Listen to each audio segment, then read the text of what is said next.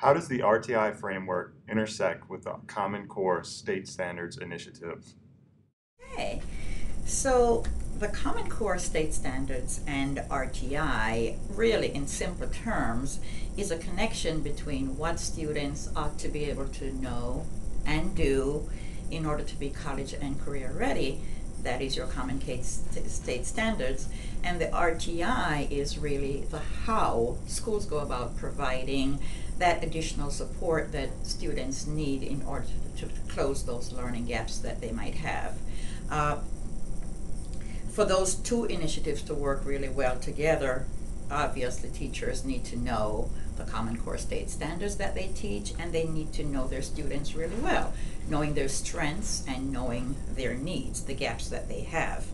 Needless to say, districts, schools, school personnel really need to work together so that they can utilize data, provide training for teachers, and support teachers both in the Common Core and in RTI. So these Common Core State Standards are a set of what we call rigorous and ambitious standards. They have high cognitive demand for all students, and these are standards that are expected to place every child on a trajectory that are so that they can be successful for college and for career. The standards require really deep learning of concepts and skills, and also the application of those.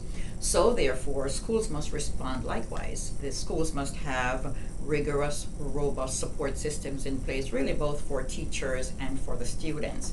That's really where RTI comes in. It's what we call a very comprehensive research-based approach, framework, if you will, that allows schools, allows teachers to use the data to identify where those learning gaps are.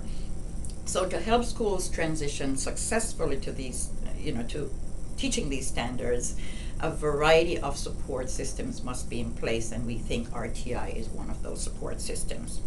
Implementation of the essential components of RTI, and those essential components are screening, progress monitoring, database decision making, and a multi-level prevention system, provide schools with this approach.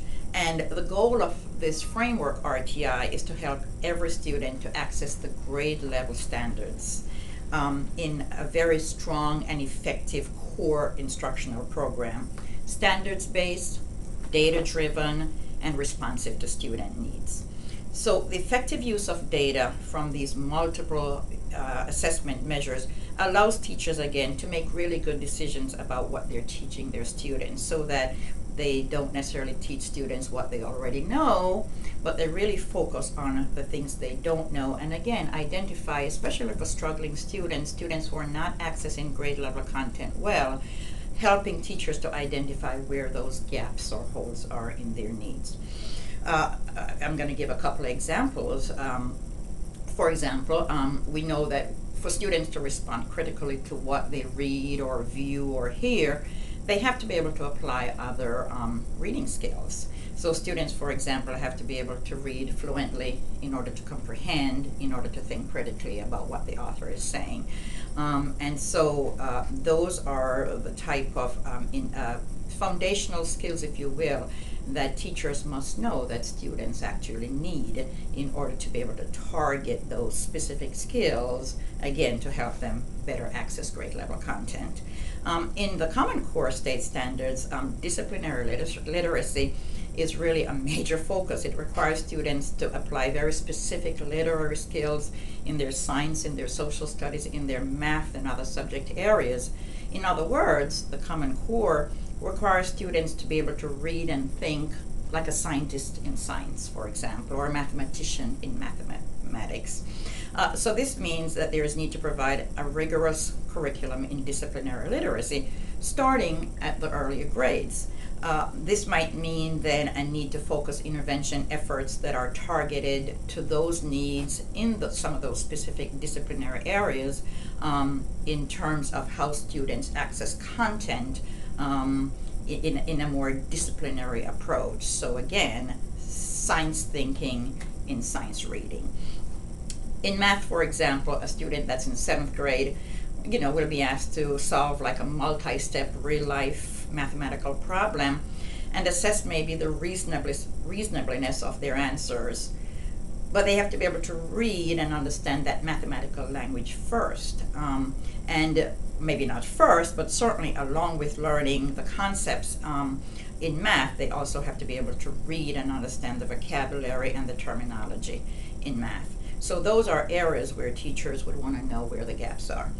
Breaking down a standard and assessing the skills that students must have to master that standard really helps teachers identify and target gaps in order to close them. In RTI, Universal Screening and Progress Monitoring provides kind of that ongoing current data to drive effective change in an instructional program. Additionally, other formative assessments like classroom assessments, benchmark assessments, provide avenues for multiple data sets, and that's necessary to determine truly where gaps are. These data can be used to determine the level of support and intervention that a student or group of students might need to close a learning gap in a specified amount of time. And in RTI, this support is provided in what we call a multi-level prevention system. So the National Center on Response to Intervention defines the multi-level prevention system as primary level, which is your core instruction, core first instruction in the general classroom, secondary level, which is your supplemental instruction, and the tertiary level, which is your more intensive and individual supports for students. Within each of these levels, teachers provide multiple and varying tiers of supports to students. This is really not a linear process, it's a very cyclical process using data. So the ongoing data collection and analysis helps teachers to really feel confident about what they're teaching, feel confident in knowing that they are really focusing their efforts on the needs of their students within a classroom. And that's why differentiated instruction, for example, is so important in a core classroom, because that's one way of ensuring that once we're providing all of the standards to all of our students, but we are really differentiating so we can target the gaps again that some students might have. Principles key to RTI implementation identified by the National Center on RTI include, again, research-driven instructional practices and strategies, use of multiple measures, both formal and informal data, to determine the current skill level of students or groups of students.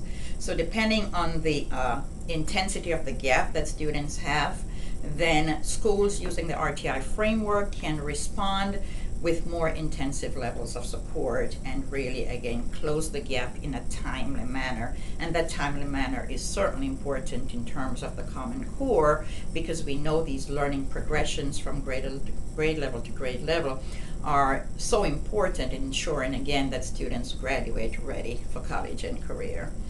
The RTI framework, implemented effectively and consistently, helps make it easier for teachers to know when their students are behind and in what specific areas they are experiencing this gap in learning.